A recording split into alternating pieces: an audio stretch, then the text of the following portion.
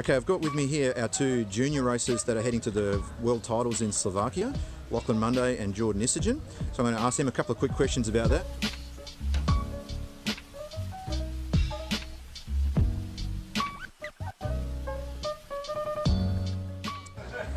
Okay, we'll start with Lachlan Munday. What have been your biggest results to date, mate? Probably the top qualifier at the Nationals, and in the States at WA I got top qualifier and double first place. Fantastic. And which equipment do you run, mate? I run Associated, Reedy and J Concepts. I got the new B74, which is pretty fun to drive, it's a really cool car, and B6.1D.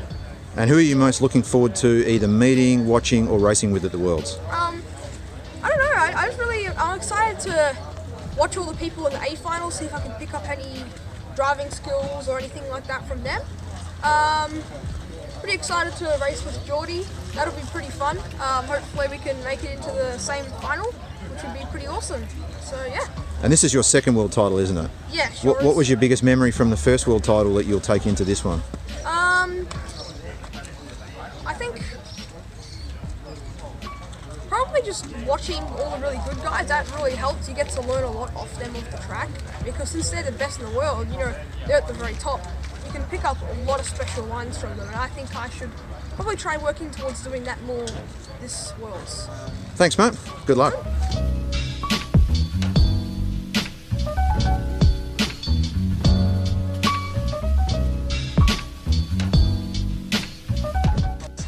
Okay, now Jordan Isergin, this will be your first world title. What have been your biggest results so far, mate? My biggest result so far would be being the 2019 Victorian State Champion 2-drive modified with my B6.1D, and probably at the 2018 Nationals a double A main finish.